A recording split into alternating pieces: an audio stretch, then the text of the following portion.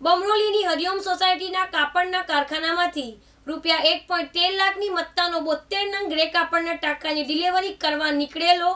Tempo ચાલક રફુ ચક્કર થઈ જતા કારખાનેદારે પાંડેસરા પોલીસ મથકમાં વિશ્વાસઘાતની ફરિયાદ નોંધાવી છે। પાંડેસરા બમરોલી રોડ સ્થિત હરિઓમ સોસાયટી 2 માં જય ટેક્સટાઇલ નામે કાપડનું કારખાનું ચાલતું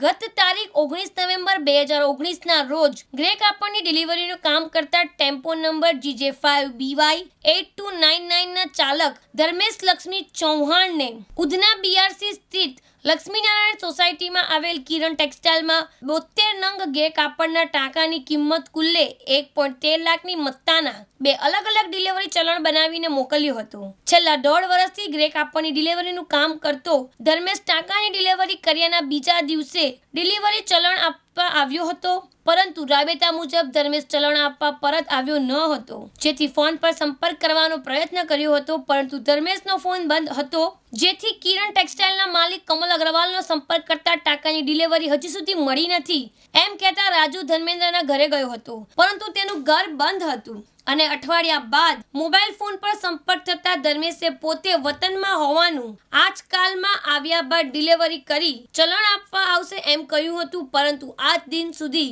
ધર્મેશ પરત નહીં આવતા છેવટે આ અંગે પાંડેસરા પોલીસ મથકમાં વિશ્વાસઘાતની ફરિયાદ નોંધાઈ હતી। કેમેરામેન મુકેશ ગુરવ સાથે બીજલ પટેલ, દિવ્યાંગ ન્યૂઝ, સુરત।